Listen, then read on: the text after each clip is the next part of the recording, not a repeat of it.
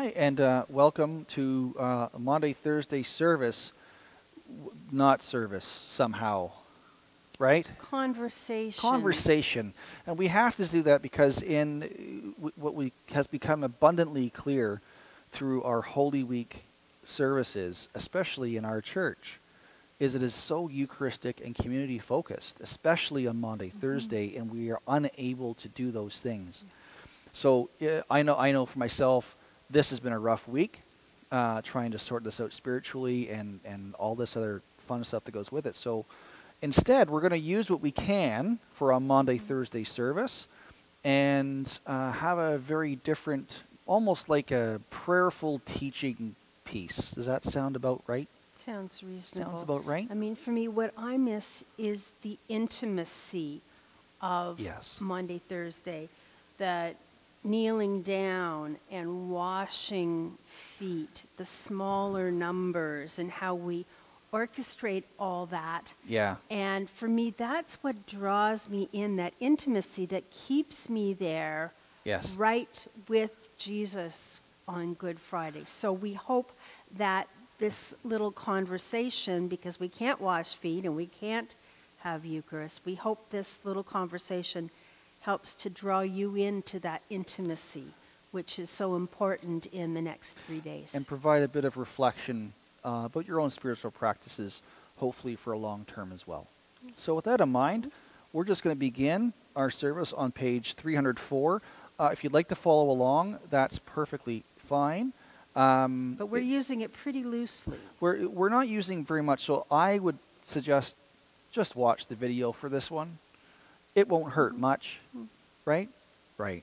This is the day that Christ, the Lamb of God, gave himself into the hands of those who would slay him. This is the day that Christ gathered with his disciples in the upper room. This is the day that Christ took a towel and washed the disciples' feet, giving us an example that we should do to others as he has already done to us. This is the day that Christ our God gave us this holy feast, that we who eat this bread and drink this cup may here proclaim his holy sacrifice and be partakers of his resurrection, and that this last day may reign with him in heaven. O God, your Son Jesus Christ has left to us this meal of bread and wine in which we share his body and his blood. May we who celebrate this sign of his great love show in our lives the fruits of his redemption. Through Jesus Christ our Lord, who lives and reigns with you and the Holy Spirit, one God, now and forever. Amen. And our first reading is from the first letter of Corinthians, chapter 11, verses 23 to 26. For I received from the Lord what I also handed on to you, that the Lord Jesus, on the night when he was betrayed, took a loaf of bread, and when he given thanks, he broke it and said, "This is my body that is for you. Do this in remembrance of me." In the same way he took the cup also after supper, saying, "This cup is the new covenant of my blood. Do this, as oft as you shall drink it, in remembrance of me. For as often as you eat this bread and drink the cup, you proclaim the Lord's death until he comes." The word of the Lord. Thanks be to God. And this is a reading from the Gospel according to St. Matthew, the 26th chapter, beginning at the 26th verse. While they were eating, Jesus took a loaf of bread, and after blessing it, he broke it, gave it to his disciples, and said, "Take, eat. This is my body." Then he took a cup, and after giving thanks, he gave it to them, saying, "Drink from it, all of you. For this is my blood of the covenant, which is poured out for many for the forgiveness of sins. I tell you, I will never again drink of this fruit of the vine until that day when I drink it new with you in my Father's kingdom." This is the word of the Lord. Thanks be to God. Well, Judy, since we can't wash feet or hands, we can't eat a meal together, we can't do much as far as what we're normally doing. Instead, let's take some time just to reflect on the different ways in which people come and receive communion. And historically, there's been a wide variety of engaging in the Eucharist or the Last Supper communion. Well, you know what they say, and you have two priests together, you're going to have three opinions. Or seven. Or So, seven. So one of the things I like about this is historical Eucharistic theology. So for all those academics out there, got some big words. Way back in the Wayback Machine, when the Reformers were starting, there was a guy that was really influential, at least with Cranmer. This guy was, I think I'm going to say it right, he was a Swiss reformer named Ulrich Zwingli. Zwingli is the guy that I remember. And this guy was very... And his partner Melanchthon. Oh, yeah. See? We're smart. Now, when we get into this, the basic tenets you could break, they have huge dissertations on how these things operate. But for Zwingli, the words remembrance and obedience were paramount. So for Zwingli, it didn't matter what you were eating or whatever. It mattered in so much that you were obeying God and what you're supposed to do, and that we were doing this as an active remembrance, never to forget Jesus and the Last Supper. So for Zwingli, all this talk about transubstantiation or the spiritual presence, and that kind of got pushed off to the side for him. It was the memorial potluck. Yeah, I wouldn't have gone to potluck, but okay, it was a memorial potluck, and that's what we do, and we do that until Jesus comes back, right? So that was a reformed new thought at the time. Then there was this. We move forward a little, not too far, right? And I think we get into the more spiritual end. We'll say we move forward into the Anabaptists, and they get into this weird. Shouldn't say weird, but they kind of take the other end of that. Does that make sense? They kind of go and say, I think it's the Anabaptist, a little rusty, and instead of saying this is only remembrance and obedience, this is about God's overflowing grace and spiritual unity, and it's all spiritual that's in front of you. So if you had concrete elements with Zwingli, you jump down to the other end of the spectrum, and it's all spiritual and metaphysical and mystical. Sort of a subjective real presence. It's the body of Christ if I recognize the body of Christ in the bread and the wine. But in and of itself, Right. there is nothing special. It's about what I recognize. Right. That's the Calvinist kind of Yeah, approach. it's kind of in there. It's not Anabaptist, but it's Calvinist. Yeah, it's in there. And amazingly, both of these reformers put a lot of demand on the individual believer or faithful person in order to make the effect of the Eucharist viable. So let's jump forward then to Luther. I don't want to jump forward. Go ahead. Who added another component and a doctrine which we understand today as consubstantiation, that as well as being fully bread and wine, if they were here, they would also be fully the body and blood of Christ. So taking together both what is perceived by faith and what is seen with the eyes and smelled with, with the nose and tasted with the tongue. So it's a both and. So kind of like now I know, we're going to get a dual nature of Christ stuff, but if Jesus is fully human and fully God at the same time, the same way the wine is fully wine and fully spiritual blood, the same thing with the bread, the body and blood at the same time, right? Yes, that's same the kind of consubstantiation Lutheran thing. Yep. Right? Now, I know there are some former Catholics in our parishes, and transubstantiation pushes it a little bit farther. Because that overturns the idea that this is also bread and wine, and it says they are no longer bread and wine, but solely the body and blood of Christ. Somehow, in the Eucharistic prayer, we're able to zap something. Confect, brother, confect. Okay, sure. There you go. Zap. So we put that through, and somehow this becomes an effectual presence literally on the table. So now we have gone from one end of the spectrum to the other. Yep. There's nothing holy, and there is... Only holy. Only holy. And those are kind of the two edges... Yes. of the Anglican understanding of sacraments. So we can't go quite there. We can go pretty close, but we're Anglican, and so we have this great big via media. I mean, I personally like the Orthodox understanding that this is an undefined real presence of the risen and living Lord Jesus Christ in the bread and the wine that are consecrated at communion, but we can't define how. God is so much bigger than our little heads, too, Right. even of the greatest theologians. And- So I'm just willing to say and happy to say it's the body and blood of Jesus, and I'm not going to get my knickers in a knot about how we understand it. But we know as Anglicans that there's a breadth of understanding. And it's I think it's important as well. Absolutely, Judy. I think it's also important that we also acknowledge that there are times when we may be celebrating and feel I need to do this out of obedience and duty, but I'm not feeling overly spiritual. There are other times where I know I've been able to look at that and go, wow, I am so present with God here. This is amazing. And all of that happens in one Sunday over another. And it's not so much, for me, a rigid, this is the way it is.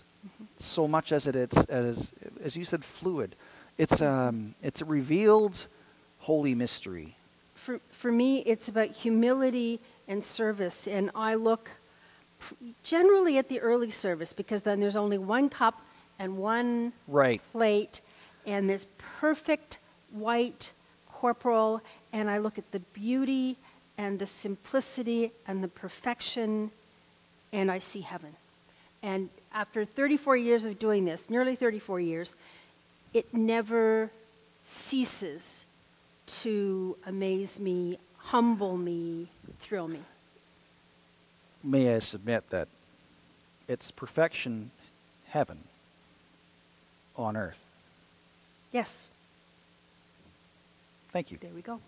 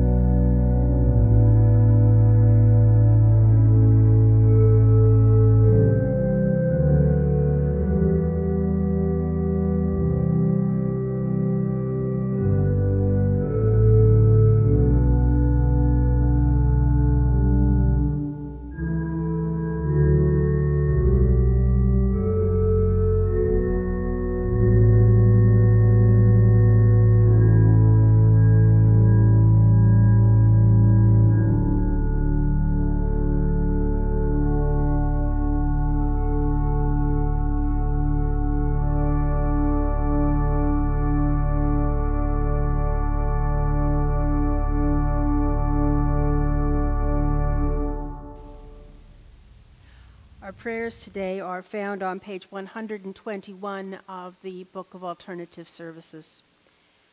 With confidence and trust, let us pray to the Lord, saying, Lord, have mercy. For the one holy Catholic and Apostolic Church throughout the world, we pray to you, Lord. Lord, have mercy. For the mission of the Church, that in faithful witness it may preach the gospel to the ends of the earth, we pray to you, Lord. Lord, have mercy. For those preparing for baptism and for their teachers and sponsors, we pray to you, Lord. Lord, have mercy. For peace in the world, that a spirit of respect and reconciliation may grow among nations and peoples, we pray to you, Lord. Lord, have mercy. For those who are poor, persecuted, sick, and all who suffer. For healthcare workers, for refugees, prisoners, and all in danger, that they may be relieved and protected, we pray to you, Lord. Lord, have mercy. For all who have been injured or offended, we pray to you, Lord. Lord, have mercy. For grace to amend our lives and to further the reign of God, we pray to you, Lord. Lord, have mercy. As our Savior taught us, let us pray. Our Father in heaven, hallowed be your name. Your kingdom come. Your will be done on earth as in heaven. Give us today our daily bread. Forgive us our sins, as we forgive those who sin against us. Save us from the time of trial, and deliver us from evil. For the kingdom, the power, and the glory are yours, now and forever. Amen. Holy God, source of all love, on the night of his betrayal, Jesus gave his disciples a new commandment, to love one another as he loved them. Write this commandment in our hearts. Give us the will to serve others as he was the servant of all, who gave his life and died for us, yet is alive and reigns with you in the Holy Spirit, one God, now and forever. Amen. Amen.